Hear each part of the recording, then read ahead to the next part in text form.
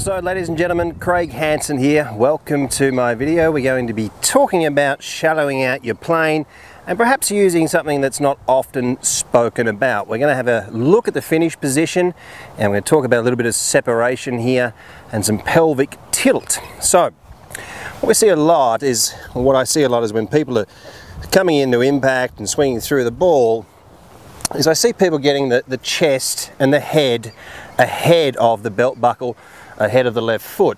Now when we do that, what happens is the right arm will get slightly higher than the left and the right shoulder might just kick out a little bit, and it really does cause a bit of a steepening effect, a tipping over effect with this shaft. Now what we're trying to achieve is to get up into a finish where we're actually getting the belt buckle in front of the chest, getting a bit of pelvic tilt here, a bit of curve or a bit of arch in the small of your back. And what that will do is it will create a bit of separation from the bottom half to the top half.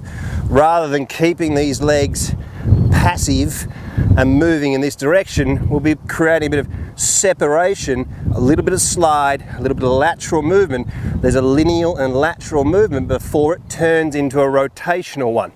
So we'll just hit one and we'll get up into the finish position and then we can talk about it. So up, solid strike, up into a finish position, and we can see that in the finish position we can see that there's an arch in the back.